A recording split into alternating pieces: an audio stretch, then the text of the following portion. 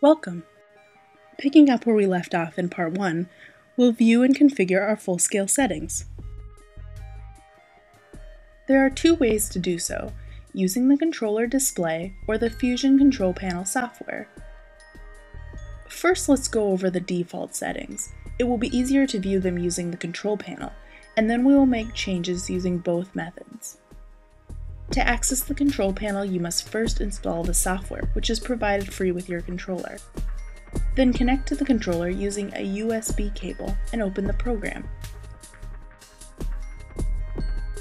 With USB selected as your interface, click the Connect button on the left-hand side of the screen. Then select the Zone 1 tab. You will find your feedback type listed here, and by default it will be set to RMS voltage. You can choose another feedback type using this drop-down list. Next, we will look at full-scale settings. The default line voltage will be 480 volts, which is what the controller is at. Full-scale current will depend on the frame current size of the controller. And we can automatically calculate power and limits by clicking this button. Limits are calculated based on your full-scale settings. Voltage limit by default is set to 630 volts, which is the limit of the controller.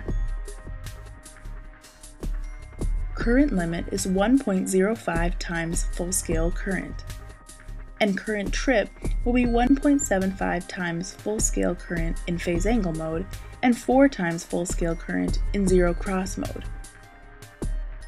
Power limit is 1.05 times full-scale power. All of the settings we've mentioned can be changed using the fields on the control panel. So for example, let's say we're using 415 volts for our line voltage, and we have a silicon carbide load, which is a variable resistance load. In that case, current will fluctuate based on temperature and aging, and we will want to maintain steady power, so let's use power as our feedback type.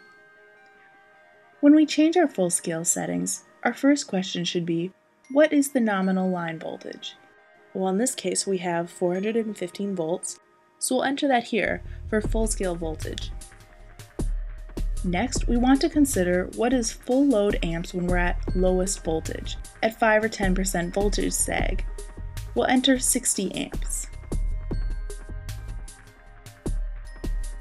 Next, we click this button to calculate power and limits.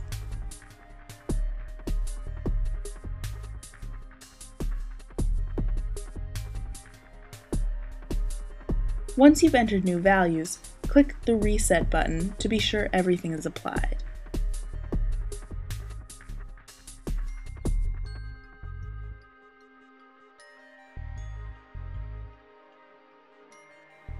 Then, click Connect. Afterward, you may want to save a config file so you can return to these settings. To change the same settings using the controller display, use the up-down arrow keys to scroll until you find the settings you're looking for. If there is a dot next to the setting, you can edit the value. Press the green checkmark button and it will change the dot to a small arrow. Then use the plus and minus buttons until you reach the desired setting or value. Press the green button again to save the change, and the arrow will turn back to a dot. So again, we've chosen power as our feedback type. We put 415 volts, our nominal line voltage.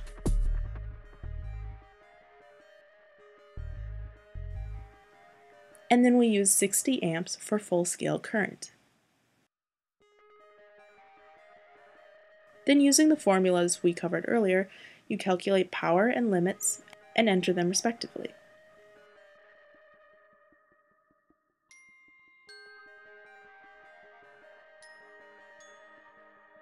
For more information, visit our website at www.ccipower.com or contact the experts at Control Concepts Incorporated.